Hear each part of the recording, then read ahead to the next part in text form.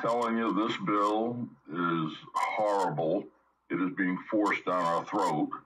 We had a 29-page amendment to the bill with 32 instances of amendment through it. It's a bunch of gobbledygook that's almost impossible to understand. I don't know that the presenters understood it, and we voted on it, and I was a no on all of it. It's not a good bill, and we'll be living with it forever.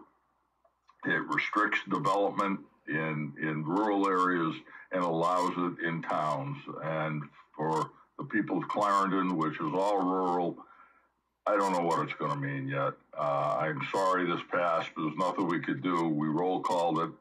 Yes, 99, no 32. We very desperately need more Republicans in the House. There's nothing's going to stop this train. We're just being overrun every day, and it is very frustrating. So don't want to rant, but that's my rant for the day.